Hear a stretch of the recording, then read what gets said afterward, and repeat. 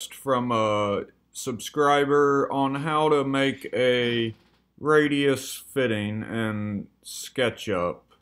So this is the drawing he gave me, and I will go through real quick and show you guys how to do it. So we first off start with the rectangle. I'm going to get the drawing back up. So it looks like we're 12 by 25. So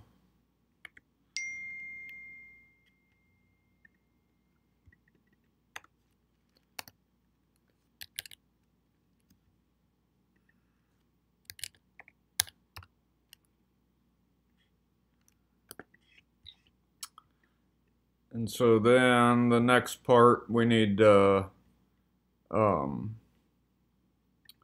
make this into a cube. So we're 14 high plus the 3-inch throat. So what I'm going to do is use the push-pull tool, go up 3 inches.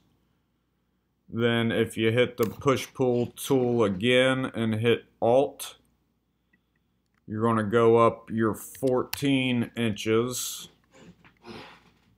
And that will give us an area for our radius. And then for our throat on this other side, which is going to be 4 inches, we're going to do the same thing, hit the Alt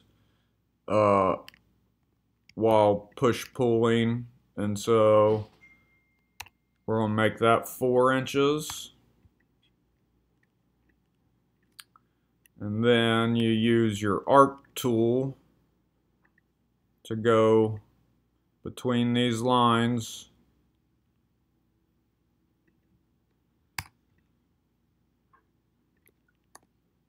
And then your push-pull tool.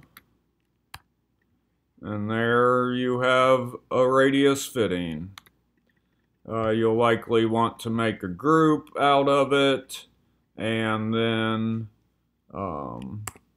perhaps give it a little sheet metal style and flavor. So there you go.